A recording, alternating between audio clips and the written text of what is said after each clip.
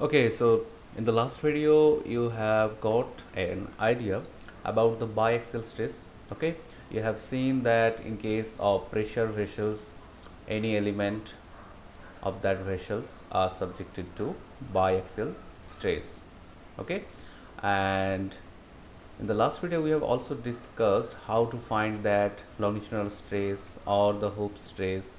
Okay, and in this video I will further analyze this biaxial stress system. Okay, so what is that mean? Actually that means, let's say this is a biaxial stress system, and here if I ask you to find out the stresses in this plane, that means what are the stresses, or what is the normal stress, as well as what is the shear stress here, like this.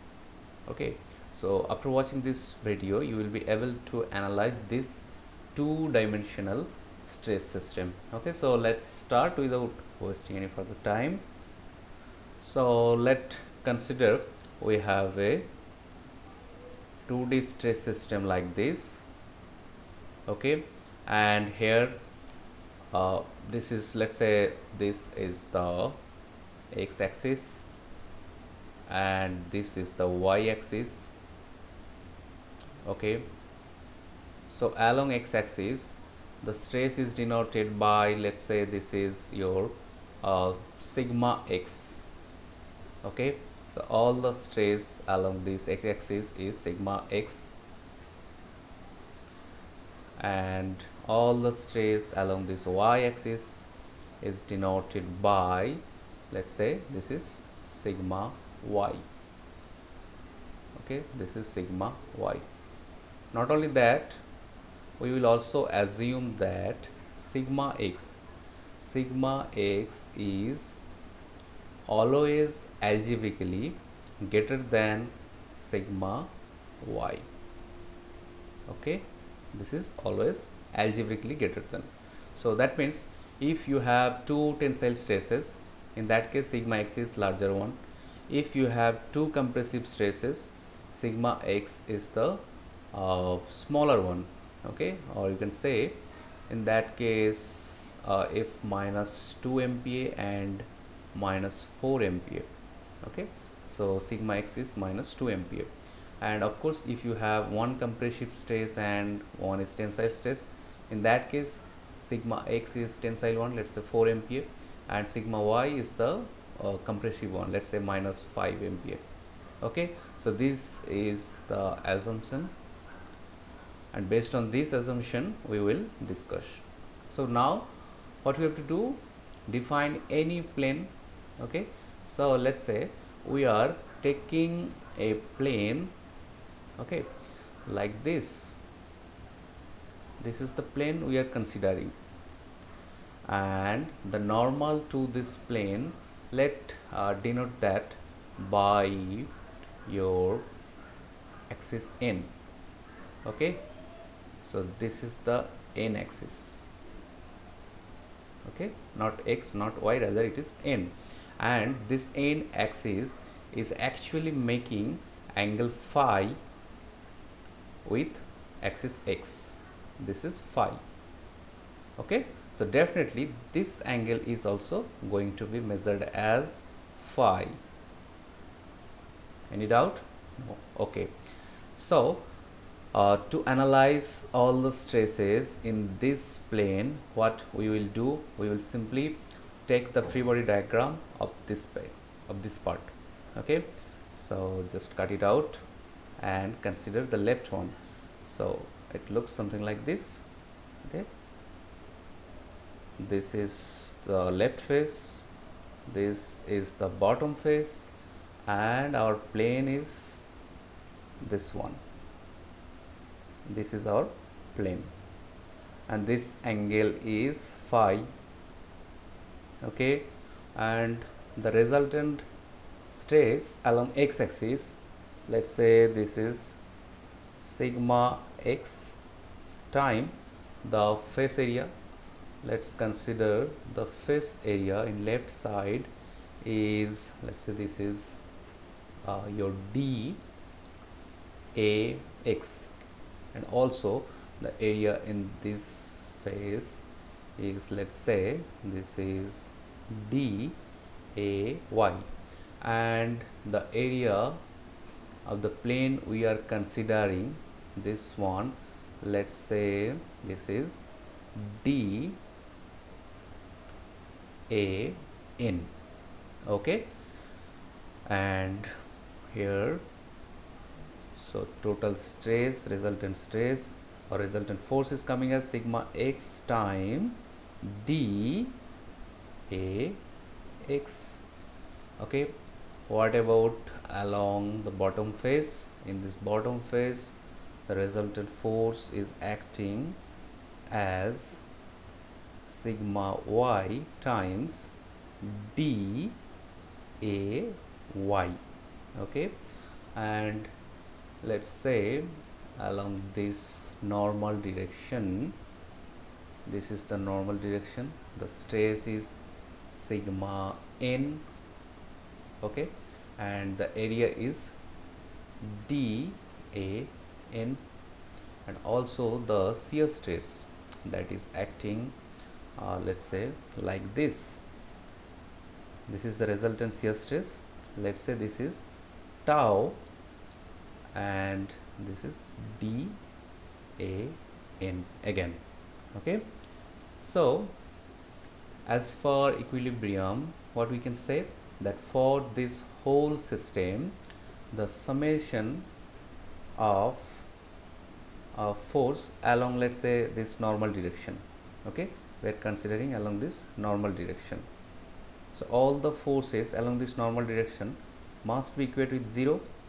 Not only that, all the forces, okay, all the forces along this, let's say, shear force direction, in this direction, this is also going to be 0. So first consider this one, left one. So the normal component, that is sigma n, sorry, let me use the red color. So the force along this n axis is sigma n times DAN, and it is equate with all the component towards n. So first consider the left one. Okay, so left one, in the left one, this is phi. So if we consider a parallel line like this, this is also phi, this is also phi. So this one is actually 90 minus phi. So any component of this force along this line is going to be actually sigma x time DAX of cos 90 minus phi, means sin phi. Okay, and also if you take a component like this, okay, this is actually sigma x time DAX time sine of 90 minus phi, that means actually cos phi. Agree? Again, consider this one now. So this is phi, this plane and this plane are parallel, so this is phi. So this component is actually cos component of this one, this is cos component, cos phi, and this one is actually sine component of this force. Okay, so now in the right side of this equation, put each of these forces. First one, in this direction, the component is this one, so this is sigma x time DAX, or the area of this face, and this is the cos component of this face, that is DAN times cos phi into cos phi. Clear? If you cannot understand, please replay this video so that you can clear your concept more positively. Okay, plus come to this one. Okay, this is the forces in this normal direction, and it is coming as sigma y day. Again, day or this phase is nothing but the sine component of this phase. Agree? So dan times sine phi into the sine. Okay, so we are getting sigma n is coming as sigma x, sorry, let me use some different color for better understanding, sigma x time cos square phi plus sigma y times sine square phi. Okay, you can also rewrite this equation as sigma x plus this is simply trigonometry. Okay, so you can also rewrite this equation as sigma x plus sigma y by 2 plus sigma x minus sigma y by 2 into cos 2 phi. Okay, this is completely trigonometrical application. So this is the first stress we have already identified. Now what about this shear stress tau? Well, again you can simply in this equation put tau dan in one side, that is equal with again all the component in this direction. So the first one is this one, this is dx day sine phi plus this one. Okay, this is, that is cos component of sigma y day times cos phi. Okay, now let me clean the bottom one. Okay, so here if we write this one again, tau is coming as sigma x times, well again day is nothing but dan times, what is that, cos component. Okay, this one is cos component of this one, cos phi, and again this one is dan times sine component. Okay, so tau is coming as sigma x, okay, and times sine phi cos phi, okay, plus sigma y times sine phi and cos phi.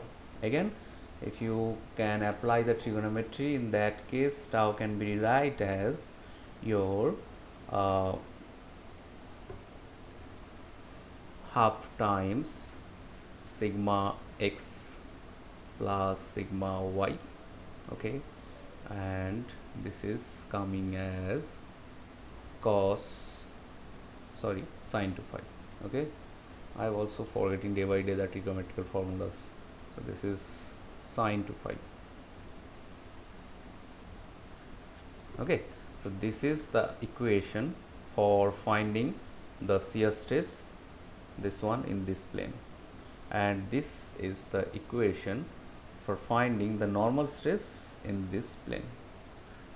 Okay, so you have got both the formulas.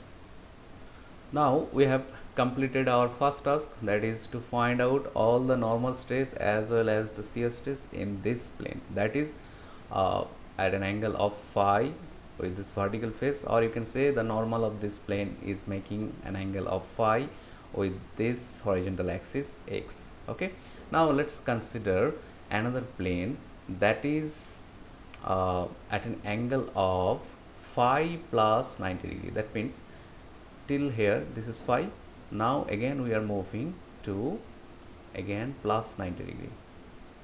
Okay, so this is actually phi plus 90 degree, and here of course now the plane becomes like this. Okay, because the normal is making phi plus 90 degree, so plane is actually this one, and the normal is again, let me use the same red color. So here now normal become this one. Okay, and now denote this normal as n dashed, because previously this was n and now this is n dashed. So again the same problem, we have to find out the normal stress that is acting along this n dashed, and let denote that as your sigma n dashed, and the shear stress, okay, that is acting here now, okay, in this plane like this.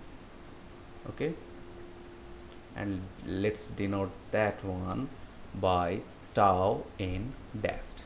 Okay, so how to find them? Simply the same formula, but here the phi is equals with phi dashed. Actually phi dashed is nothing but phi plus 90 degree, that's all.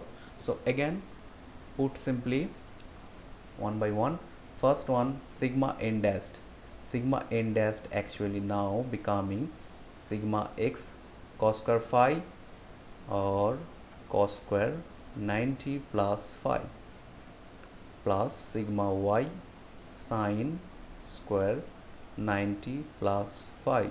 You know, cos 90 plus phi is equal to sin phi, and sin 90 plus phi is equal to minus cos phi. Okay, so this is coming as sigma x sin square phi plus sigma y cos square phi. So sigma n dashed is derived. Okay, now it's time for tau n dashed. So tau n dashed, this is half times sigma x plus sigma y times sin 2 phi, or you can say sin 180 degree plus 2 phi, that gives you minus half times sigma x plus sigma y sin 2 phi. Again it is derived. Now if you can recall that during the discussion of your unilateral stress system, the same thing we have done, that is first we have considered a plane like this, then we have considered a plane like this at a degree of 90 degree difference. Okay, and these two planes are known as complementary, and also the stresses in these two planes are known as complementary stresses. So same thing applicable here also. Okay, and here the stresses in this plane, okay, are known as complementary stresses of the stress in this plane. Okay, and in this case you have seen that the total stress, okay, in these two complementary stress a plane is constant, and same is valid here. If you simply put the sum of sigma n and sigma n dashed, you will get that it is constant, that is sigma x plus sigma y, it is constant. Okay, and also here you have seen that shear stress in complementary planes are same, but they are opposite in nature. The same is also valid here. Here you can see the tau is equals with tau n dashed, but there is a minus sign. Okay, so that's all for today's session.